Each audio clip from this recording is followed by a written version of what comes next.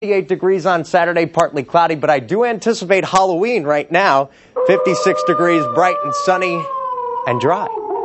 Halloween night, yeah, we'll look for the threat of maybe an isolated shower around right along the lakeshore, but into next week, especially middle of next week, it's much, much colder.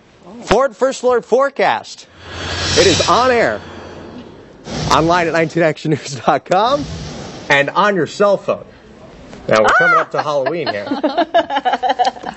DreamWorks sent this to Jeff Tanchak. I forgot the name of the movie.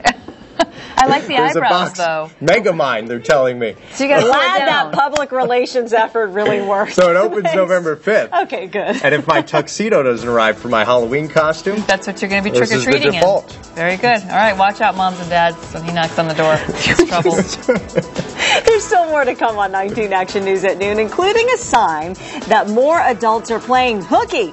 Plus, one very close encounter for an underwater photographer when a shark mistakes its camera for a fish. We'll check out the video now.